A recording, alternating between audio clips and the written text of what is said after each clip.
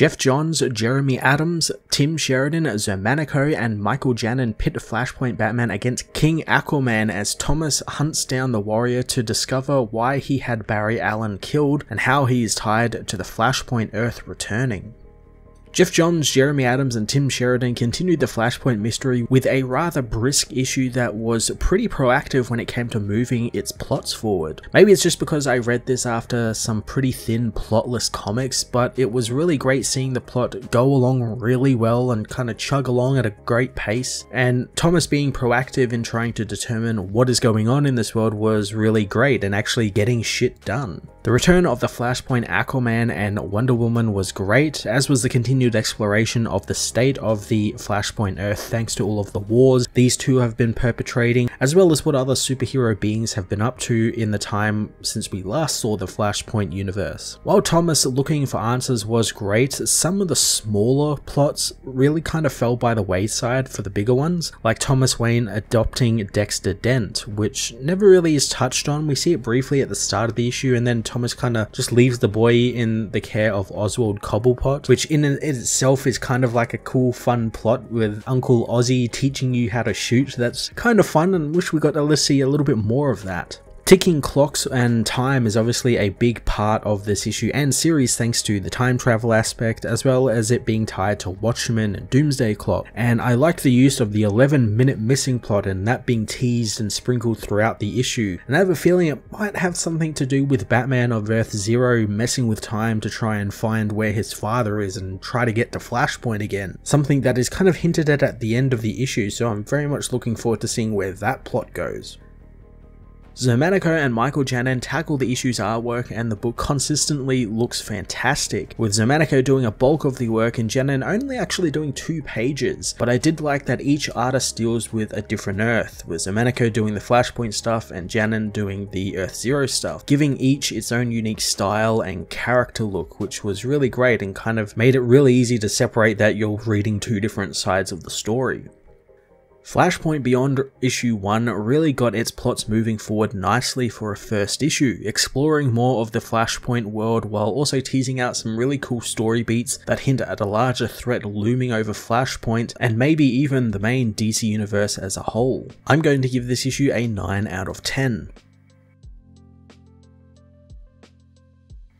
Flashpoint Beyond issue 1 heads to the Wayne Manor, where the news reports on the Atlantean attack on England and how the Atlanteans have seized the entire country, beating the Amazons as King Arthur tells the world that they will retreat from his oceans and turn over all of their nuclear weapons and come under his authority within 12 hours, or he will turn the oceans red with their blood. Thomas meanwhile sits in silence, eating dinner with Harvey Dent's now orphaned son Dexter, as he thinks about killing Joe Chill and many other criminals, but it never satisfied him. But that was before Barry Allen arrived on his world and told him about Bruce, and how on his world Thomas and Martha died instead of Bruce, leading to Bruce becoming Batman, and one that instead of punishing the world like Thomas did, he decided to protect it and those in it. He knows a just world, however, is a child's dream, and he knows that more now than ever. Thinking about his current situation with everything being altered back to normal, he knows Aquaman is involved since one of his assassins was sent to kill that world's Barry Allen, which took Thomas's best chance at getting the world back to the way it was. Oswald comes by, talking about Dent's death before seeing the man's son is there. Thomas says that he's going out of town and he needs Oswald to look after Dexter while he's gone, since he can't trust anyone else, especially since the boy is a witness to his father's death, so he might be useful sometime down the line. Thomas quickly introduces the boy to Oswald, who awkwardly gives his condolences to the boy as he quietly asks Thomas what he is meant to do with the child and how does he even feed him. Thomas knows he'll figure it all out as he opens the secret door to his Batcave. Oswald notices that Thomas's clock is 11 minutes slow, and the hero knows that it's broken, telling his friend that he's going fishing. Oswald is scared as Dexter creeps up on him, telling the boy not to do that, as he asks him what he wants to do. Dex says that he wants to learn to shoot a gun, surprising Oswald, who wonders what type he wants to try. Thomas meanwhile suits up into the Batsuit as he goes over his theories, thinking Reverse Flash altered the past, but it doesn't make sense as to why Thorn would let him live, wondering if this is meant to be some type of torture thanks to him stabbing him in the past. He also wonders how Aquaman factors into this as he watches the news that shows Director Waller appealing to Congress to draft every metahuman convict in the country into the United States Army, all of whom will fall under the control of a being known as the Son of Saturn. The news also reports Oliver Queen was killed recently by Freedom Beast, who claimed that Queen murdered his daughter and the Beast's lover. Thomas retrieves Joe Chill's gun, knowing the Garden of Eden is overgrown and filled with weeds, rot, and thorns. Along with him, he knows that Aquaman will tell him what he wants, or he will gut him like the fish he is. In England, the Atlanteans have taken over the entire country, flooding huge sections of it as the news counts down to Waller's vote on the expansion of Task Force X, but they report that the vote was interrupted by Senator Thomas Wright, who had taken the Senate hostage with a human bomb. David Knight, the former hero Starman, warns the world that something is coming from beyond the stars, as in Keystone City, every clock falls behind by 11 minutes, with scientists theorizing that the entire city fell out of sync with the rest of time. The Superman meanwhile has been spotted, prompting people to wonder if he's going to rescue England from the Aquaman, as Miraclo is approved by the FDA for mass production, and the world's nukes are beginning to be pointed at the British Parliament, where Aquaman now resides. The fate of Wonder Woman is still a mystery to the world, as inside Parliament, the defeated warrior is kept watch on by Atlanteans, who continue to gloat over her being captured and her people being killed. Wonder Woman calls one closer, with one of the men telling her how his family was killed by the bloodthirsty Amazonians. Diana calls him closer and she uses her teeth to rip out some of the man's tentacles on his face. The other guard had warned him not to get too close, as suddenly they see a shadow in the water below them. Batman appears, killing the guards before approaching Wonder Woman, who thought he was dead. She asks to be let loose, but Batman didn't come there for that, wanting to take her lasso of truth instead. Thanks to her being blinded by the lasso, Diana says that she will kill him if he touches it. Thomas is aware and knows that it's the only thing tying her to the pole, and he says that he only wishes to borrow it since he needs information, and in exchange, she gets to live and she might have enough time to free her sisters before the entire country sinks into the sea. Diana wonders what will happen then, since they can't just go back to their island and forget everything that has happened, but Thomas tells her to do whatever she wants since it doesn't matter to him. Arthur meanwhile listens to his ticking clock as he ponders his orb, when suddenly the lasso falls around his neck as Batman begins choking him, demanding to know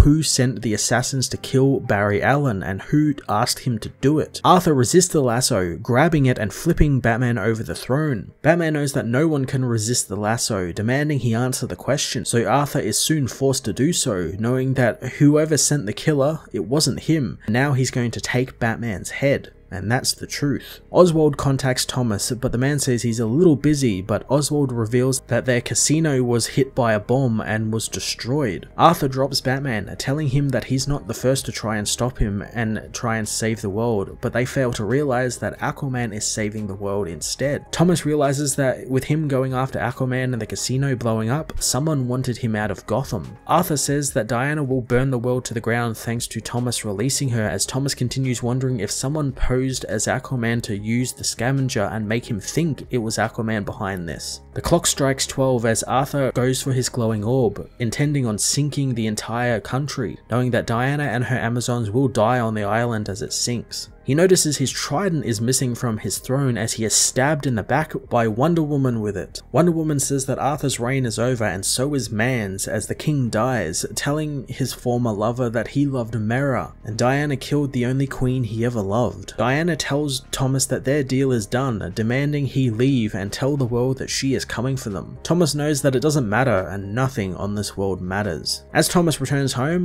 news of Aquaman's death has spread, as does Wonder Woman's takeover of England, with her moving her forces into what is left of Europe. Thomas hears a gunshot, finding Oswald teaching Dexter how to shoot a gun at random things from throughout the manor. Thomas calls Oswald over for a word, and the man notices about the casino, wondering what they are going to do. Thomas wants to check the security cameras, but Oswald reveals that they were disabled, really hoping that Thomas is going to find out who did this and make them pay. Thomas knows he always does, as he disappears from Oswald's sight, prompting the man to go back to keeping an eye on decks and teaching him how to use a firearm. On Earth Zero, the Flash arrives in the Batcave asking if Bruce is okay since he felt something. Thinking that Eobard Thawne is back and he's tried to tap into the Speed Force again, having tracked him to the Batcave and maybe he's masking his trail. Batman reveals that since Thawne was last in the cave, he's beefed up security with weapons that mimic Captain Cold's Absolute Zero gun, positioning them all over the cave, so if Thawne was there, he'd be turned into a popsicle. He assures Barry that he's okay as the Flash speeds off to continue his search, revealing to Bruce that he and Jay Garrick are getting together to search, with the Justice League and the JSA on standby. He knows that something is disrupting time and they don't know who or what it is, but they'll find out very soon. Bruce wishes him good luck as he speeds out of the cave. Corky Baxter reveals himself, telling Batman that the Flashes will find out what he is doing, and while he can't stop Batman, they can. He tells the hero that it's not too late to undo this as Janie Slater's watch continues to tick on, but Batman knows it already is too late.